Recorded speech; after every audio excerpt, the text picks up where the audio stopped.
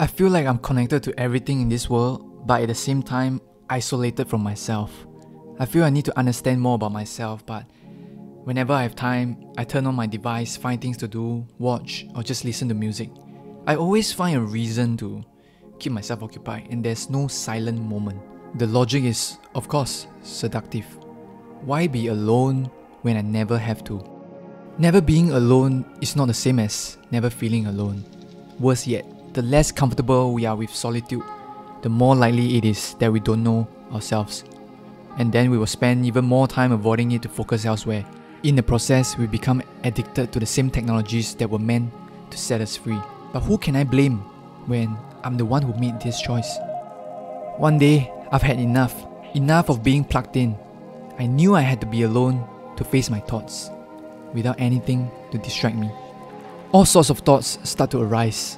All kinds of fears, doubts about life, about the future, surface. Normally, before feeling all these emotions, my habit has already got the phone out to take my mind off these thoughts.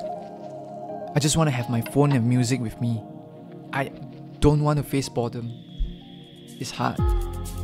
It's rough. I can't escape these thoughts. They wrapped around me and they seem so real. Even worse, they become stronger and stronger, like jail bars locking me in. The temptation to take the easy way out is so real. Just because we can use the noise of the virtual world to block out the discomfort of dealing with ourselves doesn't mean that this discomfort goes away. It's like I go through more pain to avoid the pain of being alone or facing my thoughts in the boredom. So I tried deleting my original Instagram, deactivating my Facebook, but the mind finds YouTube to entertain itself with. And I realized it's not the issue with these apps, because I easily replace one with another to escape the boredom. The issue is with me. Without knowing ourselves, it's almost impossible to find a healthy way to interact with the world around us. Without taking time to figure it out, we don't have a foundation to build the rest of our lives on. Look at all these people passing me by, and I ask myself, are they thinking I'm weird? Why is this guy just sitting there, staring into space without a phone? Is he depressed or is he crazy? But I pretend I don't see them, and slowly those thoughts are not suffocating me as much anymore. Being alone and connecting inwardly with ourselves is a skill nobody ever teaches us. That's ironic, because it's more important than most of the skills we were taught. I really have no idea where I'm going or what I want to find within myself.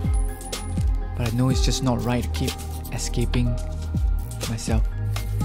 And I definitely know that Mark Zaki, YouTube and what have you want to keep our attention on their platforms as long as possible.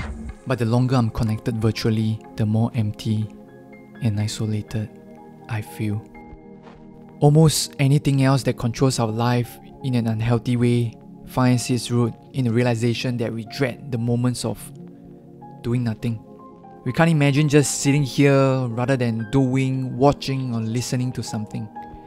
And therefore we look for entertainment. We seek company. And if those fail, we chase even higher highs. All thoughts are still flooding my mind now, but there's nothing to distract me out here. I look at all these trees, they're just there. I look at the sky, it is just there. They're not avoiding anything. So I thought, why can't I just be here as well? Can I see the thoughts and feelings just as they are? Don't avoid them, don't desire them. Just be right here and accept them just as they are. Good or bad, horny or monkey, FOMO or YOLO. Almost everybody thinks of themselves as self-aware.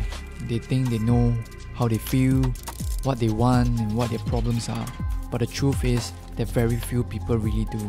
And those that do will be the first to tell us how fickle self-awareness is and how much alone time it takes to get there.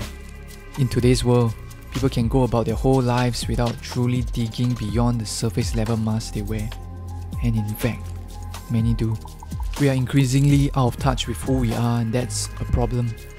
The idea of living in a modern society and not using technology seems almost impossible.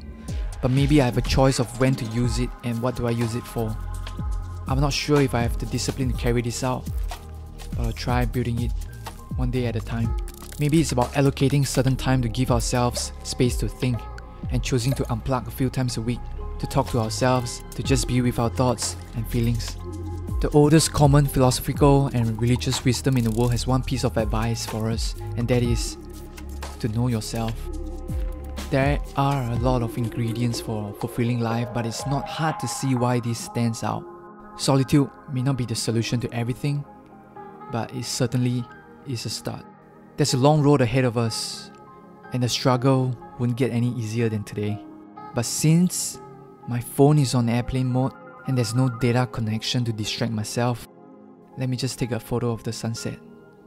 The real solution is to find a way to cultivate our ability to be alone while supporting our yearning to be a part of a larger group, whether that be family, friends, or community. And the real lesson is this: we have to beat loneliness by ourselves, but we only really find lasting fulfillment in our relationships with others.